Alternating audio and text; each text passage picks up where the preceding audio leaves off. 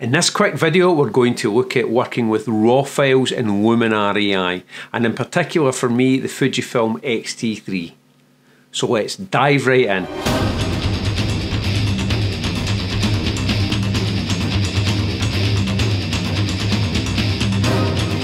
Here we are in the catalogue view, and the images that you see on the screen are all JPEGs, except for the ones I've hidden for the videos for the rest of this week. If you're a previous user of Luminar 4.3, you know the info tab was up here.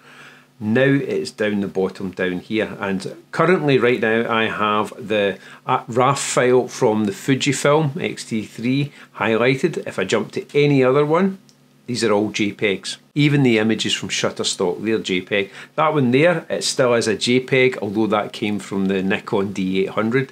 That one there is another JPEG, and it tells you there, but that came from the Lumix S5. If I click information, you can see the information from this. So it came from the Lumix S5. It was ISO 100, 27mm focal length, f9, 1/5 of a second to create that image there. Today we're going to work with this one.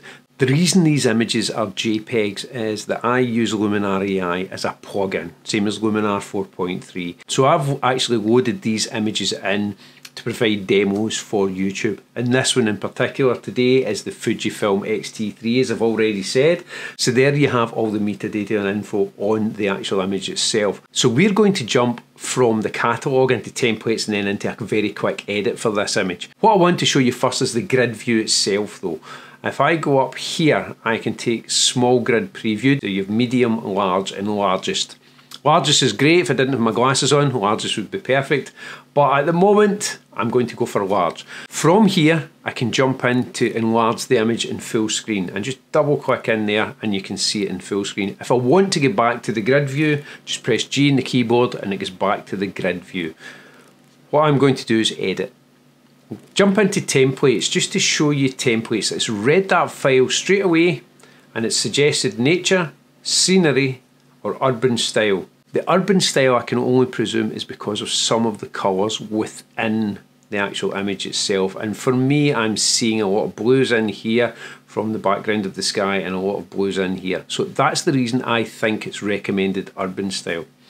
For me though, I'm going to jump into a straight edit instead of using templates, and it will be a quick edit because I just want to see how it interacts and works with RAW files. So I'm going to get into edit straight away. First thing I'm going to do is I'm going to get into Enhance AI, just to bring out some of the detail in here. So there we go, that's actually quite nice, just that quick effect there. I'm then going to get into Structure, push the Structure. Colour I'll leave, I'll jump back to colour later. I'm going to get into Details, small details for this.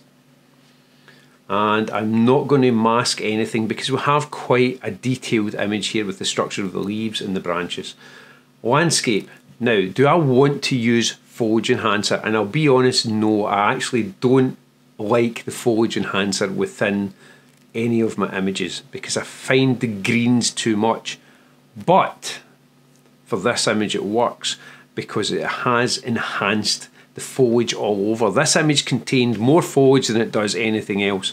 So pushing that to, in this case, 21 has worked for this image.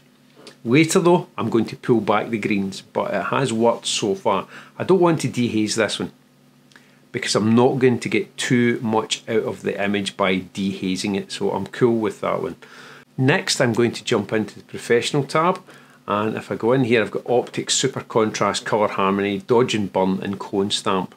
For me, I am going to play with Super Contrast and Colour Harmony to bring out a couple of details within this image. And I'm saying that I'm going to use these. This is the first time I've edited this in Luminar AI, so if it doesn't work, I'll delete it from the video. So I'm going to get into Colour Harmony and I'm going to open everything up here, just so that I can see what's going on. So if I take the brilliance back, because I did mention I wanted to pull back the greens, so I'm going to take that back slightly. It is a 28 megabyte RAW file, so you can see how quickly it is working with it. And I can push the warmth, which affects the greens and the yellows, possibly too much up here. Let's pull that back slightly, because we're looking for a nice subtle edit for this one. I don't want anything too much to happen with this one. Right, we then have colour contrast. and I can push that right through there. But again, I don't want such a contrasty effect. Split colour warmth, I like the tones that are going on in this. Will I like it if I add more blues to it? No, because of what's happening here. So what I'm doing is I'm reading the entire image as we go. So that means in the shadows, do I want to add blue to them, or do I want to warm them up slightly?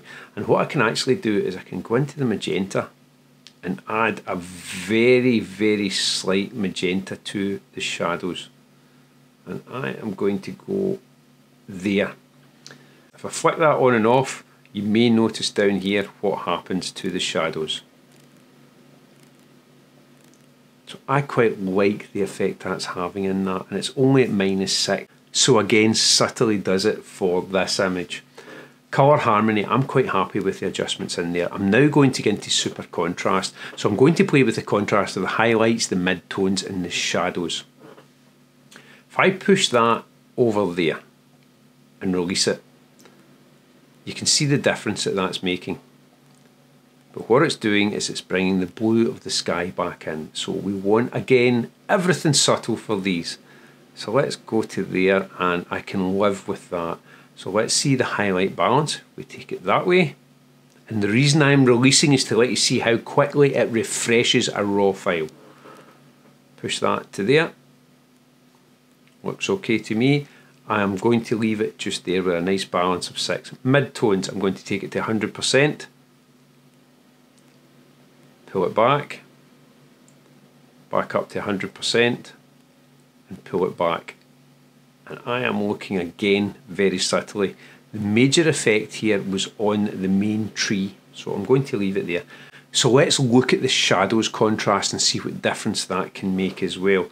So I'm going to push that just to around there. Quite happy with that. Let's take it to 100 just to see the difference. There you go. That's working really nice as well. But for me, personal level, too much. I like the kind of moodiness in that. So I'm going to go for 49, and I'm going to leave it at that. I'm now going to jump back into the essentials panel. And one of the last things that I'm going to do with this is just test the colour and see what I can bring out without any dodging and burning or anything, just using the sliders here. So let's go in and go into HSL. I'm going to get into the hue of the yellow just to watch what it does with the grass and the leaves in the trees. And we'll just warm that up slightly there. So again, I'll use the semicolon. So we have the before and the after, before and after. Or I can go in there. And so far, I'm quite happy with this, with the speed of it as well. And then I could get into the greens and play with the hues of the greens and adjust it to what I want. But again, it's taking it too far away from the original image. One thing that's been bothering me about the image is where the birds have been, and I want to remove that from the image. So let's zoom in, let's get rid of it, and let's use erase just to see how it works on a raw file. So I'm going to zoom into here, and what I'm going to do is choose erase, take the brush size up using the square brackets, click there, there, there. I'll get away with that one, and then click erase. So there you go, that's get rid of that really, really quickly as well. So for me, that's how Luminar AI has interacted with a Fujifilm X-T3 file in a relatively short space of time, just using edits. Hopefully that lets you see how it interacts and how it works with raw files. I do understand that's a 28 megabyte file, and other files will be larger or smaller depending on the type of camera you have. So once I've got a larger file, I'll try that with Luminar AI, just a single image edit. As I say, I use it as a plugin, but I'll bring it in and create a video with a larger file, just to let you see how it actually interacts and what speed it interacts at. Hopefully you enjoyed that, and hopefully you enjoyed the quick edit for it. It was mainly to let you see between the catalogue, the grid view and the information panel. Remember, stay safe, thanks again for watching, and I'll see you in the next video.